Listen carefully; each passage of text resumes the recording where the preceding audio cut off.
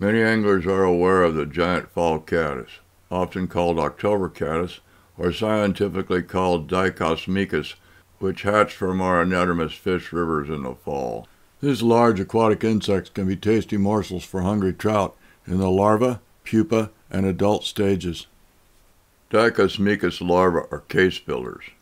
They start to appear on our river bottoms in late January.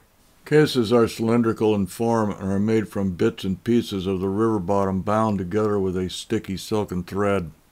They graze on the slimy algae that grows on riverbed rocks. In certain parts of some rivers, larva populations might reach 100 individuals per square yard. By June, these insects are large enough to attract the attention of foraging Canada goose goslings who consume all they can reach. For that reason, most larvae in the faster, deeper parts of the river have a better survival rate. At this stage, larval cases are made from both rocks and vegetable matter, and especially fir needles, which act like veins on an arrow to provide stability in the fast flows. During the summer, there is a lot of behavioral and catastrophic drift of these insects during the brightest part of each day, and a peaking case caddis imitation can be very effective for trout. In order to grow, Dicosmoecus larvae must discard a case that is becoming too small for a new larger one that must be built from scratch. During this period, larvae leave their houses and drift freely with the currents, where they are extremely vulnerable to all predators, including trout. This drifting while naked type of activity is most prevalent in the later stages of development during the months of June and July.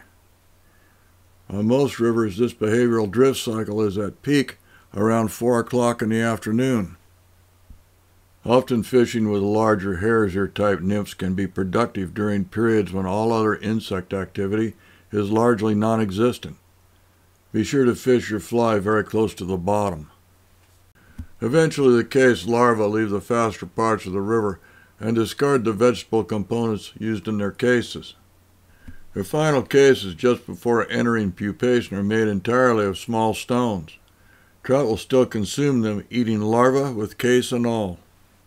Often during the second half of July, a spun rubber case caddis will do the trick. Get your case caddis imitations from www.flyfishusa.com.